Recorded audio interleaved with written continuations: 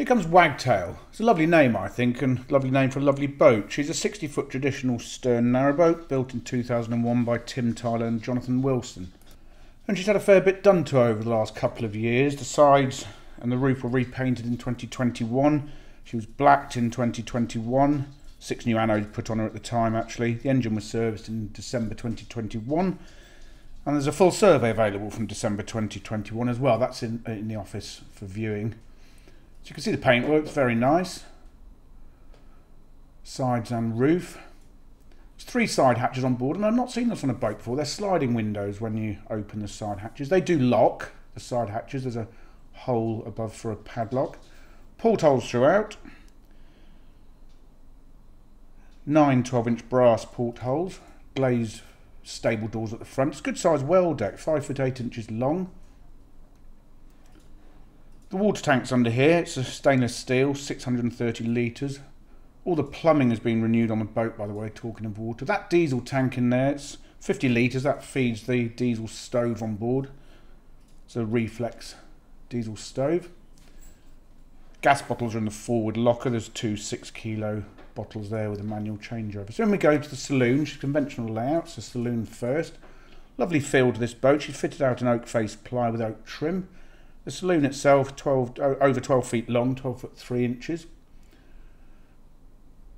There's sliding windows mentioned. A couple of super comfy armchairs with footstools. The carpet in here is new as well. Well, all of the flooring through the carpet is new, and there's eco tiles in the galley and bath, and they're new. There's the diesel stove. Storage under the step here. The water pump's new as well. That television's a 29-inch LG. The Panasonic stereo as well.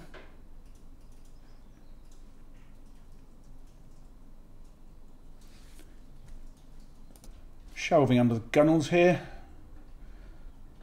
Central heating on board. It's a Webasto diesel-fired central heating system. The radiators and the plumbing are all new.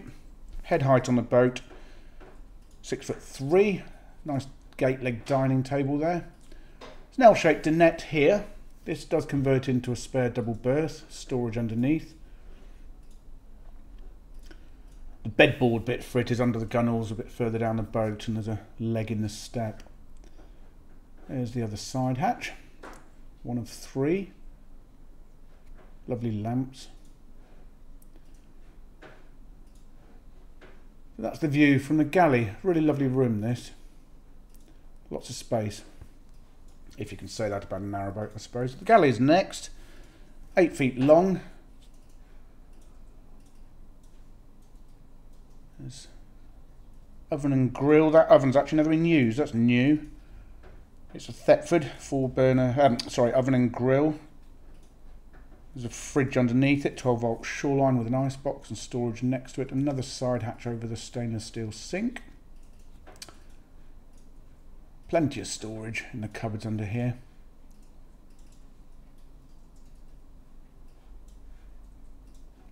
Quite clever folding doors. A couple of drawers. And the 4-burner gas hob is here. Now under the hob in this cupboard, there used to be a washing machine. The plumbing and the power are still there, but there's a new Siak recycle will fit under there.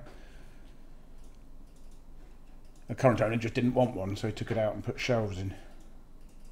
So that's where you put the washing machine.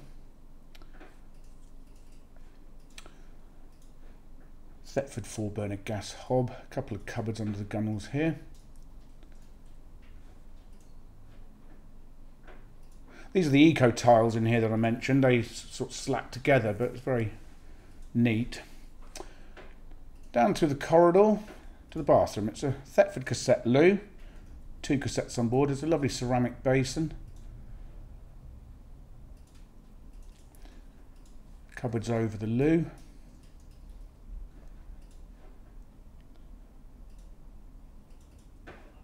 The shower in here has all been renewed in the last year or so. There's quite a lot been done to this boat, to be honest, which is a good thing. Another radiator. There are 3 radiators on board. Into the bedroom. The bed itself is 6 foot 4 inches long, 4 feet 2 inches wide. The bedroom itself is 9 foot 7 inches. Storage under the bed there, plenty of.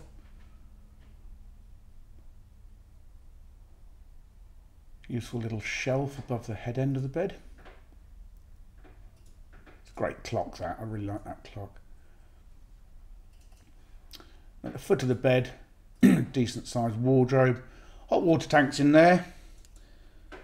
That was new in the last year, and the hot water's heated by the engine. Excuse me, the Wagtail, or there is an immersion heater on board as well when you're hooked up to landline.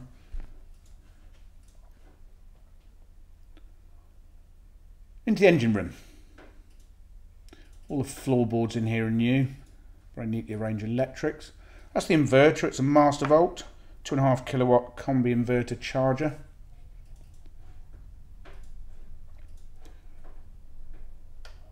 And there's the view from the helm.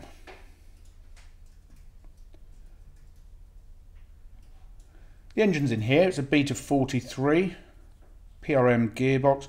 The bank of batteries is in here, so 12 volts is supplied. The domestic, there's 5 115 amp hour domestic batteries and 1 starter.